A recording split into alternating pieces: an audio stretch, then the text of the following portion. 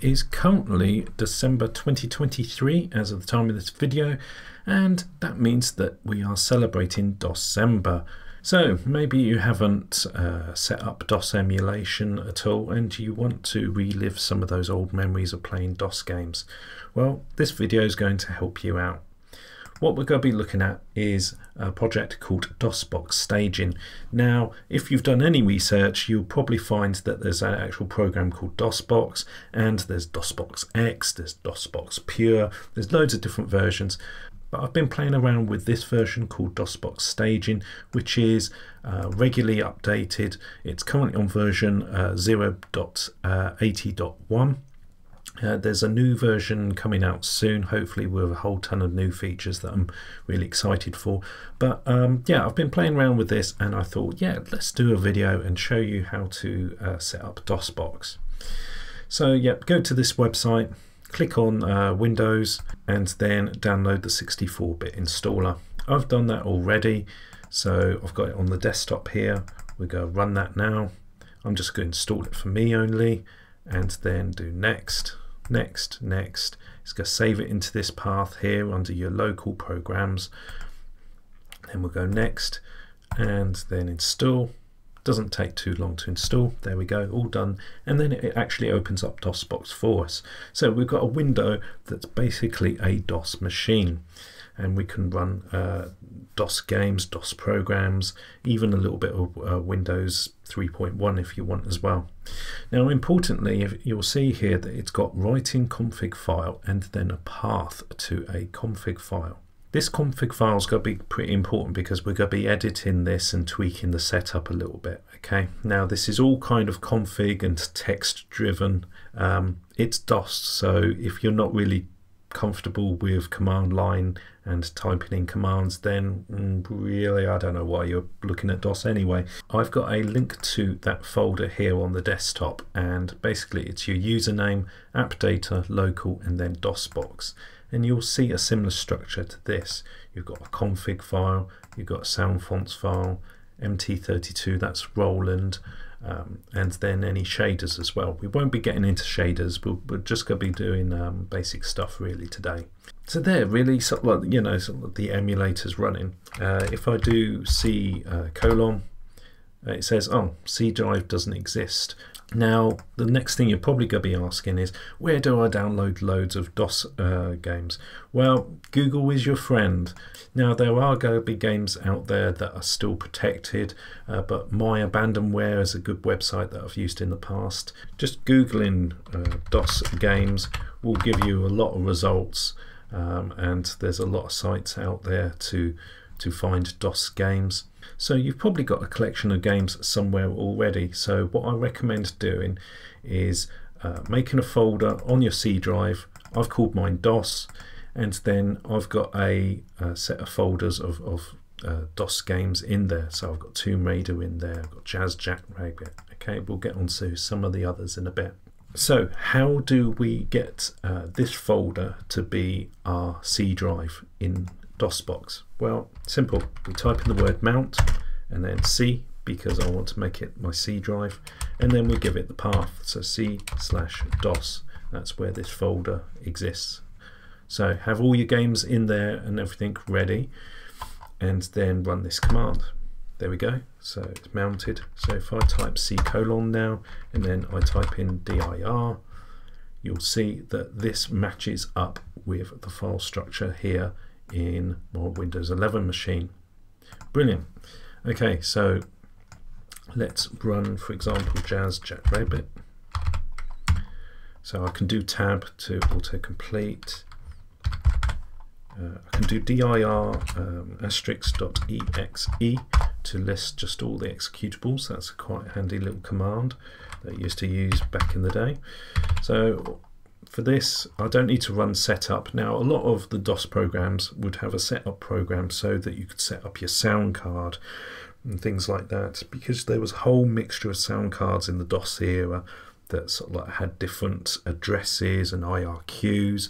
DOSBox uses pretty standard addresses and IRQs, so you shouldn't really need to change anything. If you do have a game that is being a bit fussy, then you have to run the setup and set up all the sound card and everything. But hopefully things should just be automatic. I know with JazzJabbit it is, so let's run it.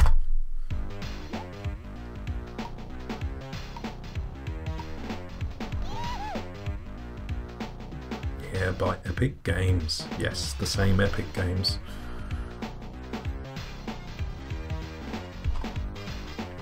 And it's the Christmas edition as well, because it's Christmas time. I'm gonna go on easy.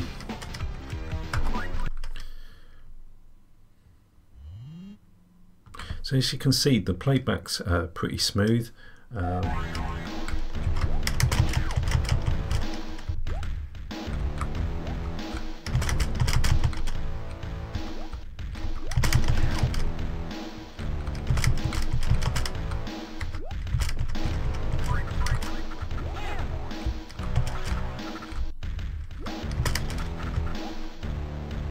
And that's how to run a DOS game, and a lot of games will hopefully be like that, as easy as that.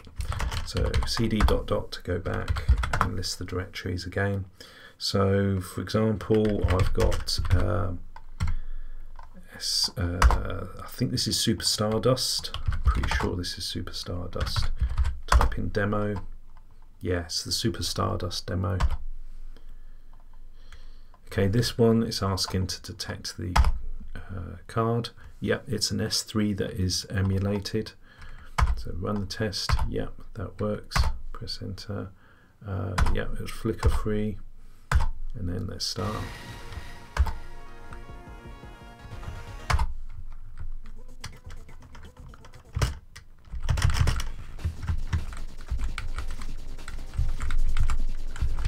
Now I remember playing this on the Amiga, but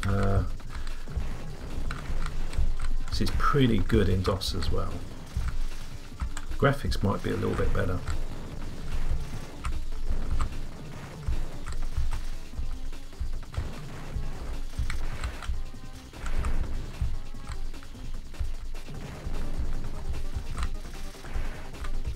So I'm going to make a few changes to the config file. So remember, we're going to go into that config file, and I'm going to right click on it. I'm going to use Notepad++ to make some changes to it.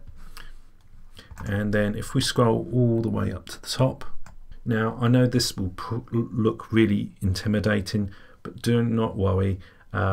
Everything is explained as well. A lot of this is comments really on what each command does. Now the first bit we're going to look at is kind of where it says full screen. If you want to run DOSBox in full screen and get that whole experience of you running a DOS machine and no windows at all, then you'd set that to true. For the demo, I'm just going to keep it on windowed. And then you've got things like output. Now if we scroll up a little bit up the top here, it explains output here. Now there's loads of different types of output that we can do. So the default is OpenGL, but I'd like to change it to OpenGL PP, which is pixel perfect. So what that's going to do is that's going to use integer scaling and everything. It's just going to make sure that all those pixels are looking really nice and you get a really nice display. So that is the first change that we're going to do. So we're going to save that, exit out. If we open up DOSBox again, you'll see that the window looks slightly different, and yeah, things should look a little bit sharper. So I haven't got my C drive again, I have to mount that again. And actually I'll tell you how you can automatically set it up so every time it mounts that folder. So let's exit out of that for the moment. Go back into our config file, go back into Notepad, scroll all the way down to the bottom, and you've got your auto exec area. So this is an area where you can run commands on the startup. So this is where we put our mount command. So I'll do mount C, and then I'm going to do C/DOS, and then to finish it off I'm actually then going to do C, so it goes into the directory for me. So just 2 lines, just like that. Okay, close that down, open up DOSBox again, then you'll see, there we go, we're in the C directory, nice and quick. Okay, so if I go into Tomb Raider now and then run Tomb Raider, you'll see some things change. So the resolution changed. Because we're using Pixel Perfect, it's using integer scaling, so the actual resolution of the screen changed just then. So it's making sure it's still nice and sharp. If I start a new game, we'll see another resolution change. There we go. And this is a nice, clear Pixel Perfect copy of Tomb Raider.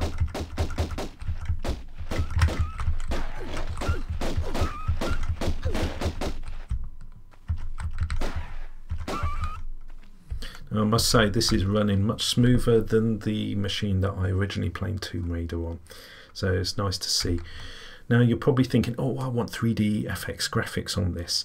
Well, at the moment it doesn't have 3D FX capabilities, but I know in 0.81 version they're going to be introducing 3D FX graphics, so that's going to be something really interesting to see. So let's jump back out of Tomb Raider. I just wanted to show you a range of games that are playable in this. So next we're going to look at soundfounds. So we're still in this folder where the config file is. Now soundfounds is all to do with MIDI. If we've got a lot of games that use MIDI, and a lot of them did, we want some nice sounds. Now, I recommend going to a website called Phil's Computer Lab. He's got a brilliant YouTube channel that I recommend checking out as well. But on his website, he's got under software, audio software, general MIDI and sound fonts. So if we go to this page, he lists a couple of recommended general MIDI sound fonts to try out. So I've downloaded this one, Weeds GM3.SF2. So I've downloaded that and I've put that into my sound fonts folder that we've got in there. Yeah, okay. So we go back into, actually I'm going to get the name of that, copy that into the clipboard, and then go back into my DOSBox Staging. Let's scroll up, and what we're looking for is a MIDI section. So we've got joysticks, PC sound, speakers, we're probably going to be getting there soon, Sound Blaster, and then here we go. Yes, so we're looking for Fluid Synth. So Fluid Synth manages all the sound fonts for the emulator, and sound font here is just called default.sf2. So let's change that. Let's put in the name of that sound font that we want, save it, and there we go. We've now changed how MIDI sounds in the game. So the next thing is, you've probably got some games that were on CD. I know that I've still got a lot of DOS CD games. Now what I recommend is that you convert those to ISO files. So I've converted my X-Wing CD Alliance that I've got, and my Day of the Tentacle ISO that I've got, and I've put them into a folder called DOS CD on the C drive again. So how do we get CDs into DOSBox? Well, that's pretty easy, and again that's with another command. So let's open up DOSBox, then I'll go type in img mount. It's a slightly different command. We'll use D as the CD drive, and then we need to point it to the path of the ISO. So I'm going to choose X-Wing ISO, then -T for the type to say that it's a CD-ROM that we're putting in. Press enter. There we go. Drive D is mounted. We've got a CD in there now. So I can do dir, list the executables, and then we've got install. I think I've installed this already, but we'll do it again. Okay, and then what you'd do is you'd say install required files on the hard drive, choose your hard drive, Make sure to mount the hard drive first if you haven't put that auto exec command in. But then you've got things like set soundboard configuration, so we can go through that.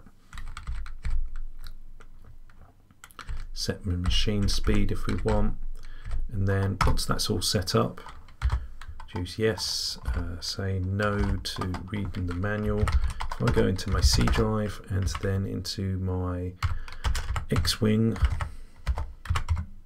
CD,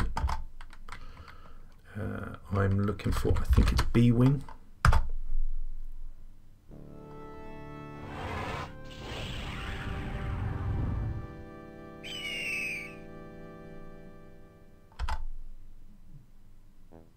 Welcome to the flagship Independent. There we go. This is a brilliant game. If you're a Star Wars fan at all, this is one of the best Star Wars games, I think.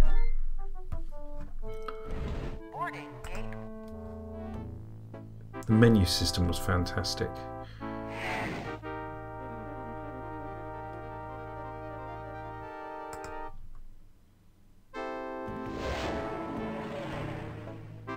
But yeah, I could play that for hours, but I'm just showing you basically a CD game that's worked perfectly fine. So yeah, convert it to ISO and then you can easily get into DOSBox.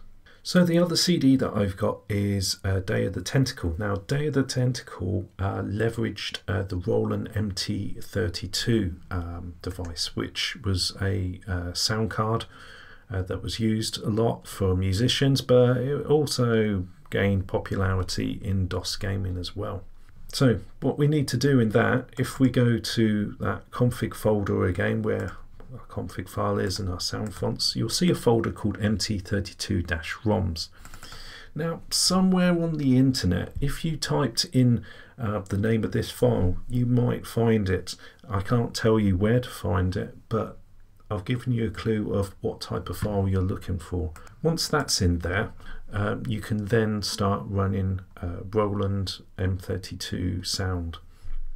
So if we go into DOSBox again, if I do image mount D, and then let's choose .cd, I called it DOTT, Day of the Tentacle, ISO, and the type of it is a CD-ROM. And then if I go into DOTT folder, I want to run Tentacle.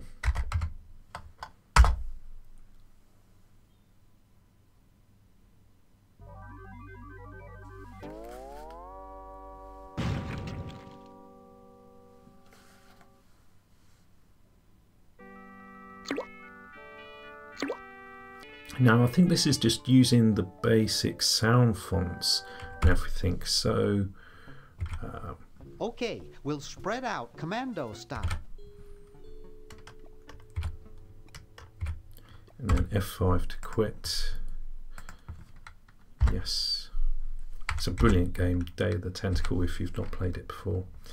So I might need to go into the setup for this. So where's the setup? I think it's a bit further back. Yeah, if I just run DOTT, there we go. So change configuration. So I'm running, there we go, I'm running the Roland sounds. Fantastic, yes. And then Day of the Tentacle. And if we listen again,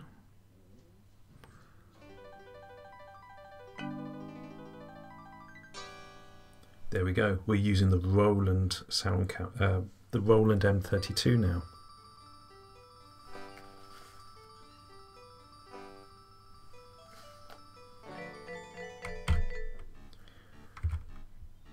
Brilliant.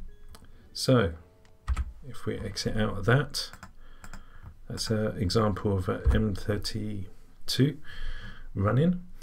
So DOSBox is definitely worth checking out, and I'm looking forward to the newer versions of it. So you've got 3D FX graphics, there's going to be some sort of like CRT scaling as well. Hope you enjoyed the video. Thanks for watching, and I'll see you in another one.